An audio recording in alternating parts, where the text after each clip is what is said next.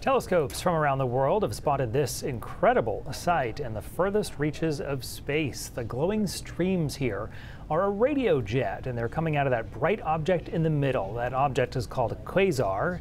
They are some of the brightest objects in the known universe. The phenomenon dates back to the first 1 billion years of the universe, so roughly 13 billion years ago, making it one of the earliest radio waves detected from that period. The jets are estimated to be 200,000 light years across, end to end, double the width of our Milky Way galaxy. And a little closer to home, the NASA astronauts who have had to stay in space for months beyond their original departure date now have something concrete to hold on to. NASA has announced a specific day to bring Butch Wilmore, and Suni Williams home. Tom Costello has more. I'm at your feet, Suni. Okay.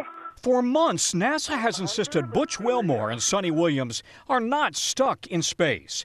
They have a space capsule lifeboat in case they'd ever have to abandon the space station. Ignition and liftoff of Starliner and Atlas V.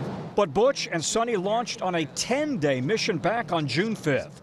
Their return trip delayed because NASA didn't trust Boeing's troubled Starliner to bring them home. Instead, they were reassigned to SpaceX Crew 9, staying on station until February.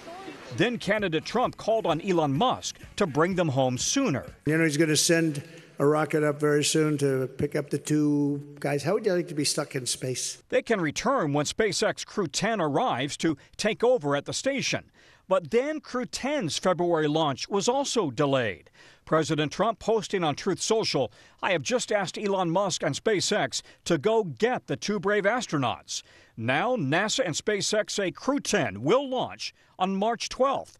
Butch and Suni should then come back a week or so later on Crew 9. This is my happy place. I love being up here in space. In January, Suni Williams joked that she's ready. I'm trying to remember what it is like to walk, because I haven't walked, I haven't sat down, I haven't laid down. You don't have to. You can just close your eyes and float where you are. Former astronaut Mike Massimino has been in touch with Suni. When they get back on Earth, are they going to feel the effects, which some astronauts said they've actually kind of felt sick when they get back to Earth? They're going to be adjusting their vestibular system. Their balance system will be off maybe a little bit at first, but they'll get that adjusted. They should be plenty strong and healthy because they've been exercising every day.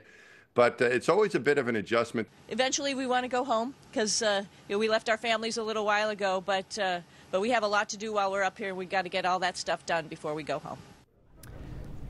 Tom Costello reporting. There has been plenty, by the way, for Butch and Suni to do in space, from, of course, the day-to-day chores of keeping the space station functioning, carrying out scientific studies, even got to stretch their legs at one point with a spacewalk.